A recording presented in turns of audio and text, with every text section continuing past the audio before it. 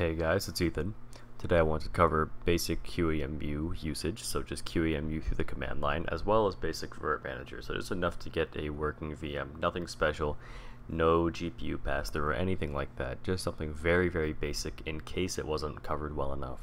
Now if you're on Gentoo, there's a wiki page here for the installation of QEMU because it does require some kernel configuration.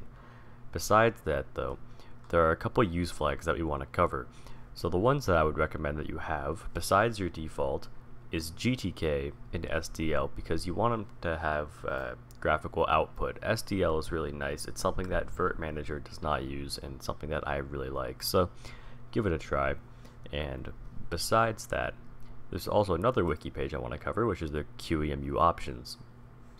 So QEMU has a lot of flags and they can be confusing. Thankfully, this wiki page I found as well also covers basically all of them, so you don't have to worry about figuring them out by yourself. You can do them this way. And then finally I have this last page, and I'm going to be linking all of these in the description, but this is just how to create a QCOW2 image in case you didn't know or my guide doesn't cover it well enough, because there's a little bit of configuration that you can use with this stuff. With that being said, let's get started. So, QEMU is a binary. So if I type in where is QEMU system x86-64, it'll basically show us that this is a binary itself. And there's a lot of options that you can use. So if I wanted to right now to make a VM, just launch one, not even create anything, I would be able to just start typing in these commands. But you can imagine that this can get kind of complicated and really hard to forget what you're doing when you have to type in all of this stuff every time you want to launch your VM. So the solution is you'd want to make a script. In this case, I'm calling it video.sh and it's calling bin/bash. So I would make sure that you put that at the top of your script before we continue. First thing you want to do is call the binary, and then you want to put a backslash, and that's basically just saying visually this is a new line for us, when in reality it's just another blank space. So same exact thing we were doing before. Now let's cover the options that I like to run my VMs with. I'm not going to be covering networking in this video because it can be kind of complicated and it's more than just writing in a script. Thankfully, this guide actually does cover networking, so this whole section for here, feel free to read over it and maybe you'll get some working networking however you want it.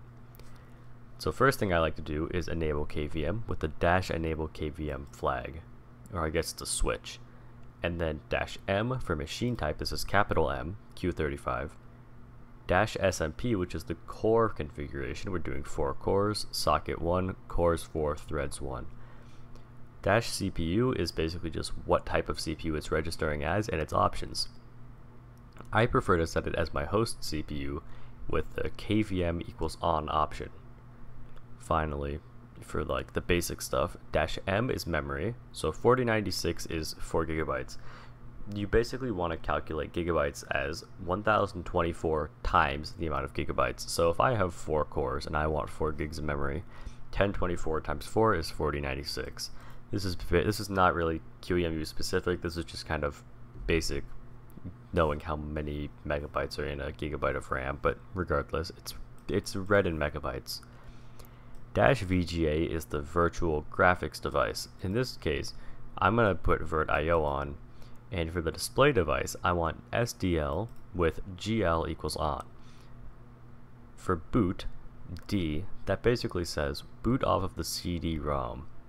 So -CD-ROM is going to be the CD that we have in the system, so we can boot off of this like a live CD. I'm setting this to an Ubuntu ISO right here. -USB is like, I guess it's just a USB device, but we're setting this as a USB tablet with show cursor. You don't really need show cursor most of the time. This is, I think, actually deprecated now, but I still use it because some VMs can be iffy, I've noticed. Finally, -drive file equals, and then this is going to be where we have our QCOW2 file. You also want to set the index to 0, I mean unless you have more than one drive. Media equals disk, then input, or I guess if is that input file, regardless, we want it to be the virt-io type and format QCOW2.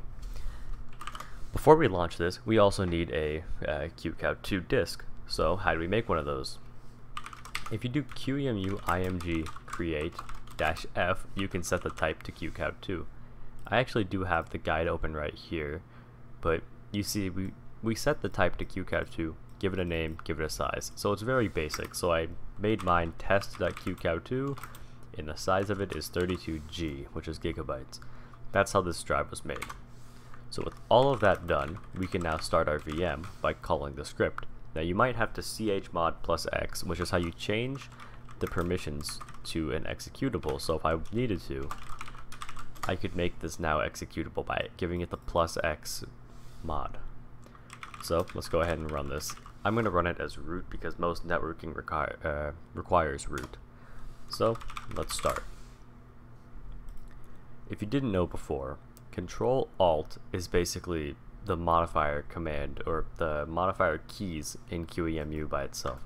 So if I need to escape the window, I can do Control-Alt-G and now my cursor is free. Otherwise, it's usually locked. Control-Alt-F full screens the VM. So if you don't want, or I guess if you don't have a tiling window manager where you can just Control-F, sometimes it works, sometimes it doesn't, you can do Control-Alt-F. So here we are in Ubuntu. So let's go ahead and just try Ubuntu just so I can show off really quickly that the VM is working and there's network and all that. So here we are. You can see that the display is pretty smooth. It is 60 Hz, but actually it's 60 Hz for what happens in the VM, but the cursor, because it's a USB tablet device, it's pretty advanced. It's very smooth. It's like 144 Hz like my monitor is. And something that you'll notice here is that we actually do have a bit of 3D acceleration inside of this VM. And that's because we have the SDL graphics device with virt-io and OpenGL on. That's one of the advantages, that SDL works a lot better with NVIDIA than GTK does when it comes to 3D acceleration. And let's also take a look and see if we have network.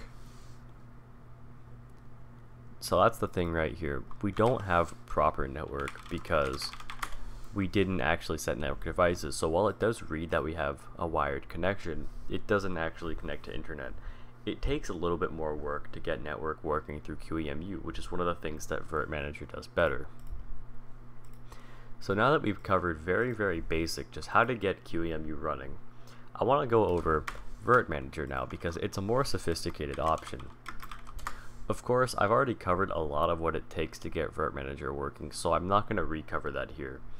I do have a guide that I'll link in the description for the majority of what you need for VirtManager, and I'll also be linking the Gen 2 wiki page for it. To set up an actual VM using it though, all you need is to click the new virtual machine button up here. Actually, we should start off even more basic. You need a connection. The connection that you should be using is QEMU KVM, and it should come default. So you have QEMU KVM. That should be working. You should have the services started. Once you do, you want to click New VM under the QEMU KVM network, local install, and then you want to select an ISO. Now you need to add pools to access the storage. So if I need to access my ISOs directory, I'll call it something, and then I'll browse for it. So in this case, it's actually located right here. So I can open it, and that'll add it as a pool. Now I'm not going to do that right now because I already have it. If you make changes to it, you can hit refresh, or you can add a new volume. This would be like a QCOW2. You don't want to make one of these right now. So let's go down and let's find our ISO that we want to boot. Now in this case, it's going to be Ubuntu as well, same one. So there it is. Let's choose the volume. And it should automatically detect, and if it doesn't, you might have to specify what you're trying to run, but for the most part it should detect it by itself. Let's proceed. Next thing is you want to set the memory and CPU. So of course I'm going to do 4 GB again with 4 cores. Next. At this point it's going to ask us if we want to create a disk for the virtual machine. Now I do. So I'm going to let it do its default 25 GB and select next. Finally, we need a name, and I'm going to call this video. And before we continue, we want to hit customize configuration before install, and then finish. The reason that we want to customize installation is because it's the last time that we can edit things in the overview section. In the overview section, we can control what chipset we use. Of course, we still want Q35, and we can also change the BIOS. Now, if you have EDK2 OVMF, that's my preferred BIOS because legacy BIOS is not as good as EFI in my opinion. So I'm going to select this and hit apply. Next, we're going to move over to CPU where we can look at the topology. If this doesn't look right to you, or you maybe want to change something, you can custom set your topology like this and apply it. Memory should be pretty self-explanatory, current allocation and maximum allocation. Boot options now. We can actually enable a boot menu, or we can set the VM to start on our host machine boot up. An example of where this is useful is like on my server computer, which you can see I have it down here. When I boot my server computer up, I expect my Pi-hole VM to start by itself, which is how it's done. You actually just enable start virtual machine on boot. Next thing we want to look at here is the disk. If it isn't set to virt.io, make sure to set it, unless the type of VM that you're making is an OS that doesn't have virt.io support. And then to actually boot, the CD-ROM, we want it to be set to SATA. USB and SCSI might work, though I haven't had much luck usually. Now the network interface part can be kind of tricky. If you haven't set up a network bridge, it's not going to work very well for you, but you can typically just get it to work with a virt.io device. E1000E also works, but it's not as fast. Now I typically remove the tablet device by default because I like to replace it. Sound can stay as ICH9, and we don't really need to mess with these consoles. We do want display spice, however. Video, QXL will work fine, but you do have options here. USB controller, you can set that up to USB 3 if you'd like. And these USB redirectors work through Spice, and I'll be covering those in a second. Finally, we want to add hardware, and I typically add a virt.io keyboard and a virt.io tablet, though they're not entirely necessary. So once you have all of this set up, which it's very basic, so you shouldn't be messing with too much every time you make a VM, you'll see right away the VM will start and it'll work just fine. So we're going to go ahead and let this boot real quick.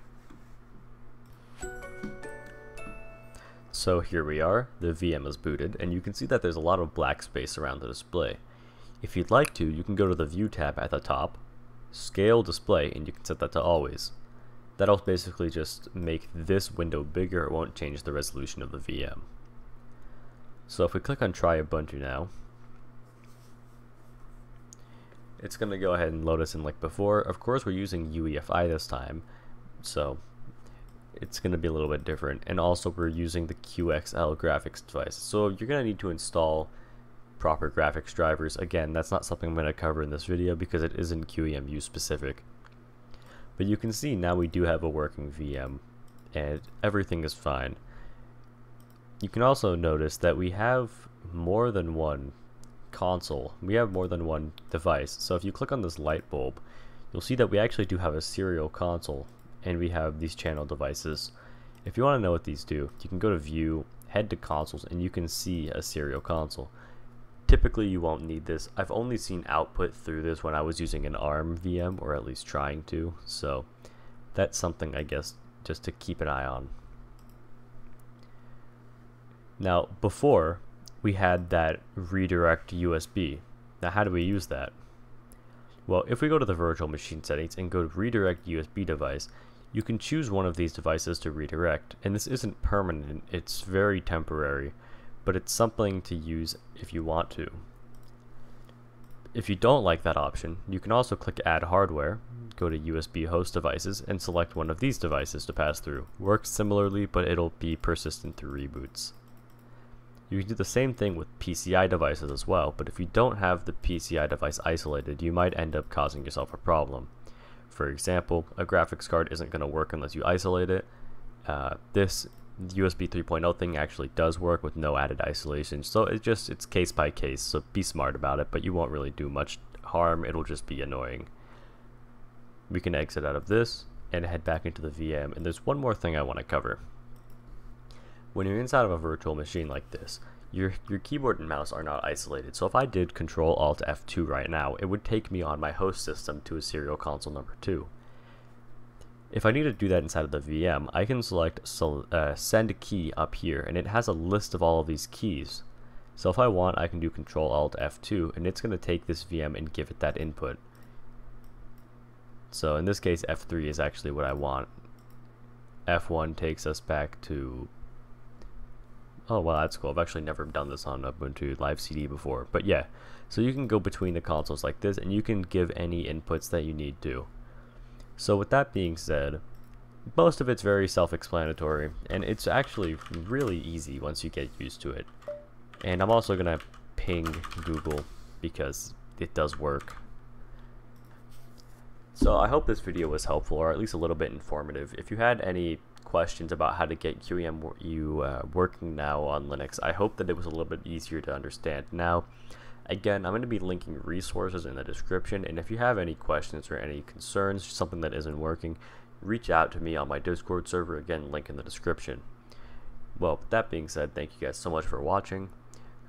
Like this video if you enjoyed it or if it was helpful. Leave a comment if you have anything I can improve on, and with that being said, I will see you guys next time. Bye-bye.